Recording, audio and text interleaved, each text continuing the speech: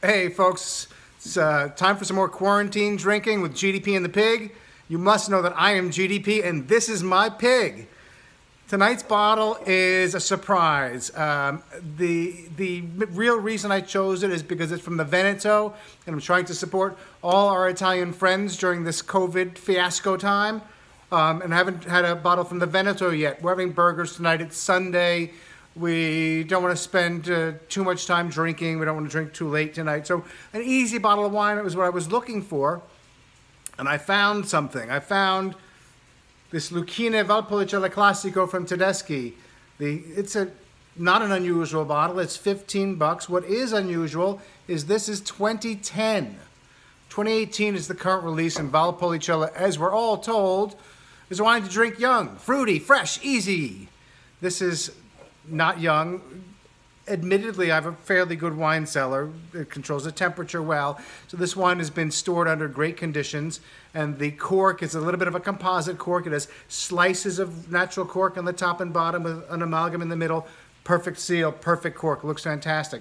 So what about the wine, though? The wine, as you might know, Valpolicella is sort of like the lowest classification of wine from this part of the Veneto, which are these hills that come down just to the east of Lake Garda. Here's Lake Garda, and there are these fingers that come down. That's where Valpolicella and Amarone and Ripasso di Valpolicella come from.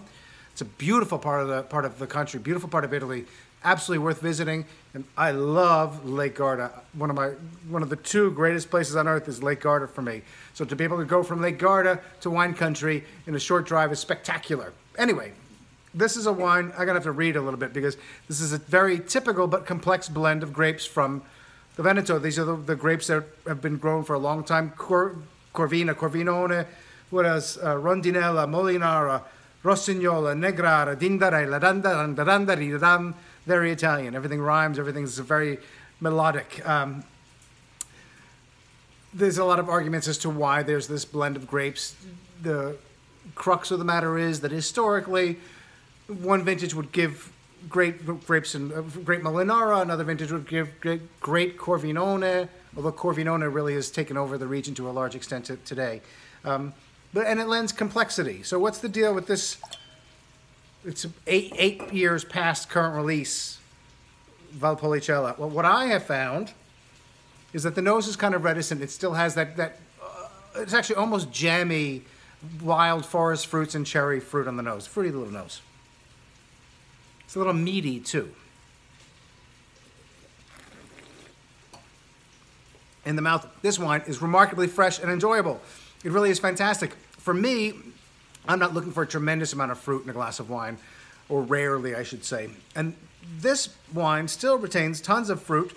It's a little tartar, a little redder in the mouth, a little bit more red curranty. But at the same time, it's gained complexity, which it did not have in the first 2 or 3 years of its life. There's a little bit of a dried herb note, almost dried. It's more dried tea-like. It's a little minerality, especially on the finish. It's elegant. It still has tannin, which is surprising because Valpolicella is not a very tannic wine. It's got gorgeous, refreshing acidity. It has a little bit of pink peppercorn spice maybe on the nose. A little more fruitiness now. A little balsamic action going on here. A little bitter melon rind. It is complex. It's not a powerful wine. It's not a big wine. It's actually a small, fine, elegant wine. And it's a total surprise to me. It's a little bit of a shocker, to say the least. Who knew that you could buy a $15, this was probably 10, it might have even been less than 10 in 2012, 2013. But today, the 2018, the 2016, which are available, I haven't seen the 2017 for some reason, $15 a bottle or less.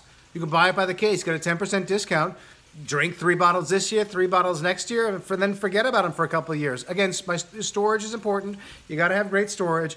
But this bottle just goes to show a couple of things. First, you do not need to spend a lot of money to get a really good bottle of wine, to enjoy wine. You don't. Number 2, wine is much more durable than we've been led to believe. Here we have 10-year-old, 9-year-old Valpolicella that's drinking spectacularly well. So while I don't recommend filling your cellar with Valpolicella, it's not a bad idea to stick a few bottles in there and see what happens. Go after great producers. Tedeschi's a great quality conscious producer. And that, my friends, is today's episode of GDP and the Pig. Until next time, drink well.